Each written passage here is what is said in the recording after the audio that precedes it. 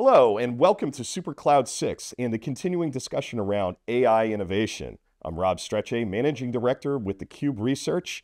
Today, I'm joined by Enrique Lizaso, CEO of Multiverse Computing, a company that is really at the forefront of quantum computing and AI, that intersection that really is at that far edge, but coming to a place and computing near you soon. Welcome, Enrique. Oh, thank you very much, Rob, for inviting me to be here. So I'm excited because we covered you on SiliconANGLE, and you guys just got your A round, which was oversubscribed. It was 27 million in US dollars, 25 in euros. That's really interesting to us because I'm glad to have somebody on from across the pond in Europe, because again, you guys are really seeing it from a different perspective than maybe we are over here. Why don't you kind of give us a view on how things are going in Europe with quantum and with AI, and what does it really look like? Okay, Rob, the situation here is, let's say, Europe has a feeling in that side that we are losing again and again all the tech evolution regarding, for example, the United States and also China, and that we should just be working harder and bolder in some particular fields, particularly on quantum, but also on AI. And well, it's a very good time for us, given that we are working in this particular intersection. So yes, we are just working hard. We have talent. Now we are just infusing, putting money inside the companies like us, like mine, which is Multiverse Computing. And now we are trying to deliver some of the solutions that we have in, or not only in Europe, but also in the United States. I have to say that we are on the other side of the pond. I mean, we have an office, which is the second largest one in Toronto, in Canada. But the United States deserves a different approach on its own, for sure. Yeah, no, Toronto's a good place, and for people who don't know, they actually have an innovation zone in Canada, in Toronto, where they're looking for companies like yours that are doing really innovative things. And I think, multiverse computing is really, again, at the forefront of that intersection between quantum techniques and AI, two very important topics. What drives the company to really invest in those two topics in particular? How did this come about? We discovered that with particularly with a customer from us. We can tell the name now because it's public. It's Bosch. I mean the super powerful automotive and some other company. The real idea was just, okay, we have AI systems that are expensive to train. They are large and so on. And could we just prepare something that is smaller, not only smaller because you have to fit the system somewhere, but also to consume less energy and so on. We analyze the problem and say, yes, this is a particular problem that fits into the quantum computing and also in what is called quantum-inspired computing, which is basically techniques that came from quantum computing, but you can apply in regular computers, in the classical computers that we are using right now. In particular, a family of techniques which are called tensor networks. Nothing to do with TensorFlow. I mean, this is different. This tensor networks is a super powerful W's, military and civil, mathematical beast. And then at some point, we were not so clever. But at some point, somebody inside the company suggested, okay, we have done that in manufacturing line with some very big names and so on. Can we apply that to LLMs? And we say, okay, let's try to compress a model. And compress it we did. I mean, we took a Llamados, okay, 85% of compression in the first trial. Very few decrease in the accuracy, and slashing by half the retraining time, and also slashing by half the inference time, and say, oh, this is something that we should focus on. And happen that this is quantum on one side, this is on the other side, also AI. And then we noticed that some people from civil sites and so on, they put us in the intersection and say, okay, maybe this is our place in the world to be. Well, that's a real thing. Yeah. And that's how you got there. And I think that one of the things, and because let's unpack that a little bit, you've really hit on a lot of things.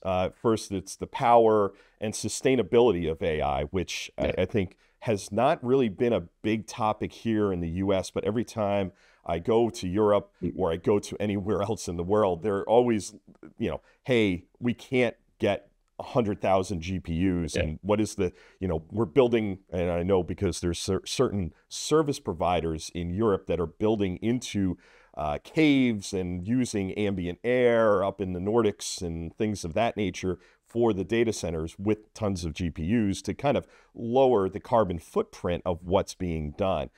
But also you hit on the size of the models and compression. This really, the cost of LLMs and where they are being trained and fine-tuned is a big topic of conversation, even here in the US. And we see people saying, hey, we're going to maybe do training in the cloud, but then we do fine-tuning on premises or in a colo or somewhere where it's closer to our data so we can keep privacy. And PII with GDPR is a big concern in Europe as well. How are you seeing the intersections of all of this and it all fitting into, again, like you said, classical computing and current infrastructure, given that it is quantum and everybody thinks quantum, they think, and I know you were mentioned by IBM in one of their reports, but, they think of quantum, they think, big companies, very cold temperatures and quantum computing. How does the cost aspect really help your customers? Yes, you are right. I mean, there are some particular details that are quite relevant. I think that 2 days ago was some news in the Financial Times about Ireland using 20% of their electricity production just for data centers. And the demands from new data centers and also for more performance of the data centers is escalating super fast. But this is because LLM and AI, I mean, this is just rising like a rocket, a real rocket. Okay, so they say, okay, so we have to oblige the data centers to use green energy, green sources of energy, electricity. I mean, eolic, I mean, wind, photovoltaic, and so on. No way. I mean, this is not going to work. I mean, the AI electricity consumption is escalating so fast that even if you put all the resources of green electricity you have now, you are not going to cope with the demand. Even worse. I mean, you want AI everywhere. I mean, you can see the other day from Volkswagen stating that, okay, they want to put LLMs inside the car, which is a natural way to have a relationship, let's say, with your car. I mean, not just clicking buttons and so on and so on. So this solution, for example, from us, is a proposal what is called, generally speaking, green algorithms, but things from quantum, particularly. So now you can apply from quantum-inspired techniques, tensor networks, and that means that you can apply that if the model is small, completely offline, which is super good. You can imagine if you are Iron Man and talking to Jarvis, and you are just skyrocketing, and when you arrive there, you try to speak to Jarvis, and Jarvis said, okay, I lost my connection. No way. Okay. So you need those models, but you need those models very small and not with not so energy hungry. Nature does the thing differently. Yeah, and we actually came up with what we call the power law distribution of Gen AI. And again, you have your classical clouds out on the far left, I guess you could say, of the model, and a very steep curve comes down, and then you have the extension out, which we look at as a lot of the use cases, or the vast majority of the use cases may be smaller models, but more numerous, like you were talking about with car. And we say at the edge and far edge is where most of the models doing inference will actually live, because you want to interact with them at that. But you guys are not only involved with Gen AI, you're also involved with what I hate to even call it this, but classical AI and ML. Yes. And so tell us about how these techniques actually can be applied to that as well. Yes, I mean, we are regularly applying to that. You have a number of places that you cannot apply a quantum computer or a generative quantum computer for some resources. For example, if you go to the manufacturing line, a lot of times it's about something as, let's say, as old, if you can use this word, as defect detection. I mean, you have a manufacturing line and you have to detect which are the defects on a particular pieces or so on. Okay. Okay, this is a classical AI problem. This is super classical. The point is you have just to deliver a solution that is more accurate and faster. This is consuming a lot of resources as well. So if you can provide those solutions, this is much better. And this is where let's say classical AI solutions coming from the quantum sphere, that we are just particularly experts in that also, can just save a lot of money. And this is important because when you go to a customer, a real customer, if you go to a, let's say, the business line, oh boy, those guys are hard. And they are not extremely excited about the technology or the innovative part of the technology. They are just focused on, okay, cheaper, faster, and that's all.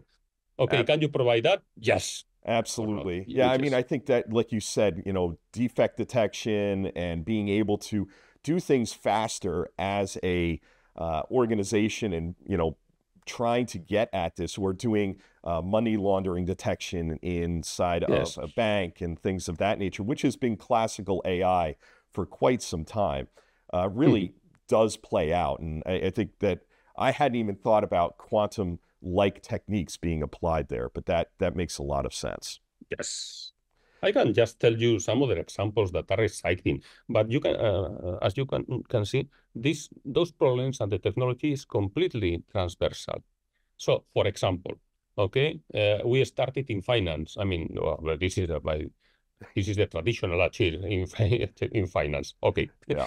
And we have some anomaly detection techniques. Okay, then we apply those anomaly detection on the manufacturing lines.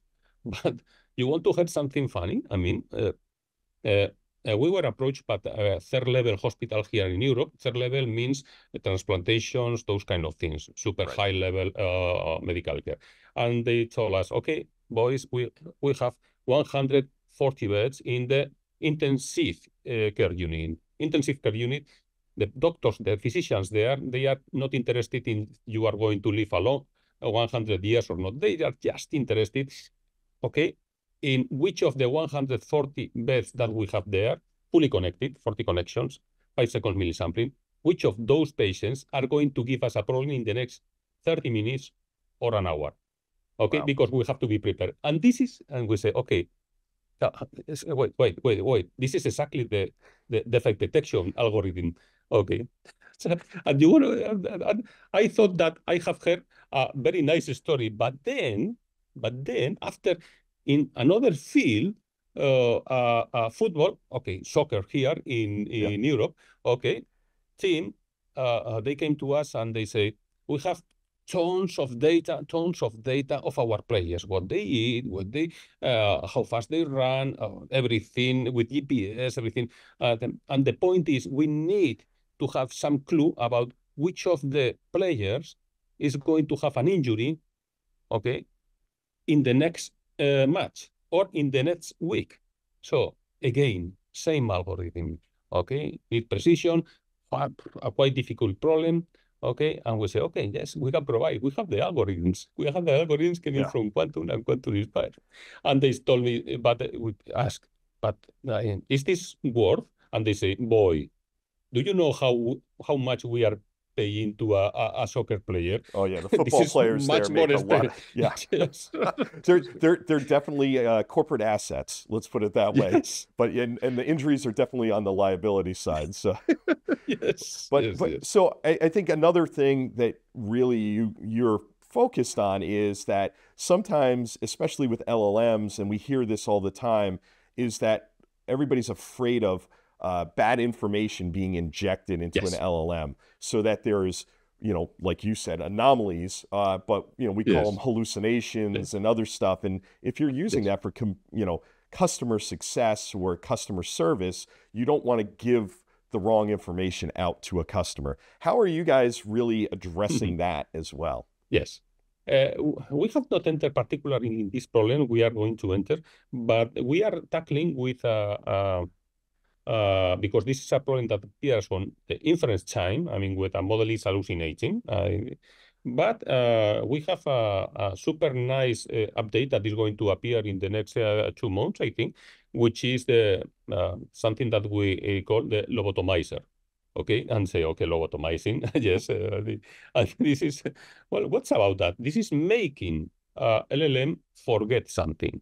Okay, this is something that not even the nature can do with us, the human beings and so on.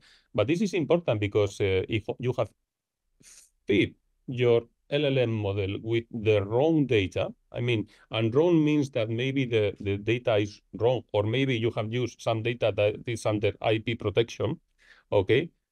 The only option that you have now is to get an agreement with some party or being sued and then forced to retrain all the model. We know that this is super expensive. So Right. we thought that, okay, those quantum techniques make a representation of the distribution of the knowledge inside an LLM. We show that from a different point of view. I mean, this is tensorization, etc., etc.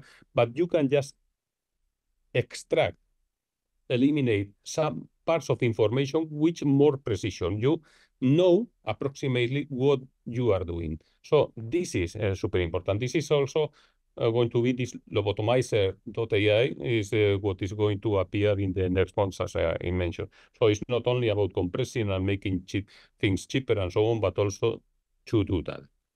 Yeah, no, I think that to me makes total sense because it really helps people reduce cost. It actually does have a sustainability aspect to it as well, where you won't have to retrain these models, which training is the vast majority of the cost is in the training. And then you do have costs in the inference and things like that, but that's distributed out typically. Any other things that you can see on the horizon, if you're looking out, that you think are very interesting in the intersection between quantum and AI? Yes, I think this is super important also. One thing that I forget to mention is that those techniques, which came from a completely different mathematical beasts about how to see the nature and all the things, you can apply that on top of the classical techniques of quantization, okay, pruning, or so on, that people are using now to compress the model. So, and the effect on compression is additive. I mean, so this is something completely new. And we are just only tapping at the top, okay, of the pie, of the bottle. This is going to be even deeper and deeper and deeper. At the end of the day, if you use, let's say, 100, 200 millions to train a model, okay, maybe nature is not doing that way. I mean, you don't need 100 million to educate a child, okay? Right. Maybe it's not a Nobel Prize, but most of the times you don't need a Nobel Prize to help you driving your Volkswagen. This is the point. So, okay. Yeah. No, I want something cheaper, faster, and so on. And those are the techniques that can really deliver the value as today. no, Also, go ahead. so Sorry. this is going, sorry, something important is we are democratizing also the field in the sense that if you need 200 million or half a billion or 2 billions to train some model, okay, very few companies can do that. If you make it cheaper, even by half, which is too much, well, boy, you are going to have more competitors. That's good. Yep, I agree. Well, I want to thank you, Enrique, for coming on. This has been super interesting. And I think, again, we'll keep in touch because you guys you're really out there bridging the gap between the classical and the quantum computing, which I think is going to become even more important as we move towards these in the future. So thank you for coming on board. Thank you very much, Rob. I mean, it has been a real pleasure. Same here. Stay tuned for more from Supercloud 6.